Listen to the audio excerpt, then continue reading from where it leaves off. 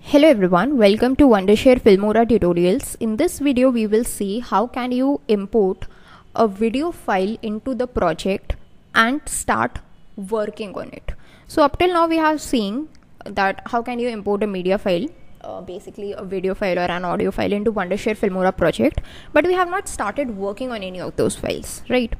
We have seen quick workings for the quick merge and the quick trim, but we haven't seen in the project actually, okay? So the process is pretty simple. All you got to do is just select the file, click on this plus icon. So what it does, it adds it to the project. Okay, so just click on this plus icon and simply it will add your video file into the project.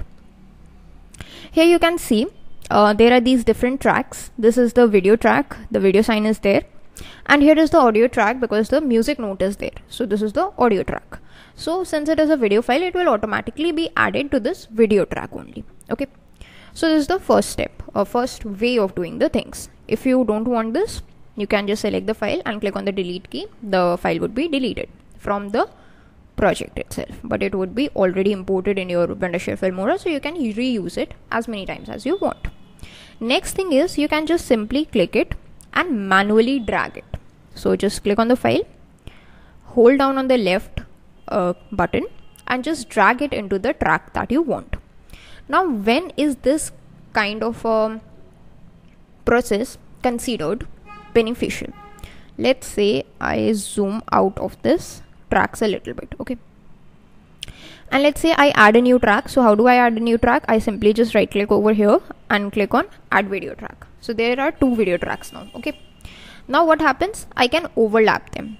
So now I get this video and I overlap this video over this video.